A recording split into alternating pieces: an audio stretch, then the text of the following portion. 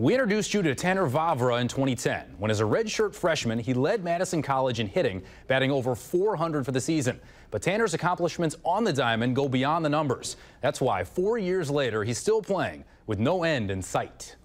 Hey, life in the eye of Tanner Vavra. Good reality show. The reality for Tanner Vavra these days is that he's doing what he's always wanted to do. I'm playing professional baseball. It doesn't get much more real than that. After 3 seasons in Madison and 2 at Division I Valparaiso, Tanner was drafted by the Minnesota Twins in 2013. He's in his 2nd season with the organization, playing for the single-A affiliate Cedar Rapids Colonels. I owe a lot of my success to Madison and a lot of it to Coach Davenport and Coach Tielicki and the rest of the staff there. Other than my dad, I mean, those are the people that really shaped me and molded me. I think he was a perfect match for where he was at in his life with everything and what our needs are and the type of players that we want to find. I hope he gets an opportunity to play pro ball here for a few years, because the one thing he has shown in his life is that he can adjust. And it just takes him a little bit of time to kind of adapt to the new speed of the game. Tanner's been able to adapt because he sees possibility where others see limitation.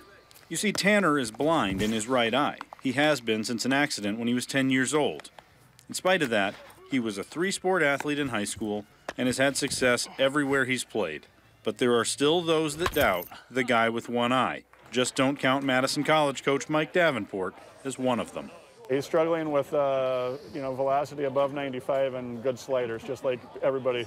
You could have 3 eyes and it still wouldn't matter. So yeah, he's no different than any of these guys. He works harder than anybody we got, and puts his all in everything that he does. And really, that's what's got him to this point. I think that it's human nature to kind of wonder where your ceiling is.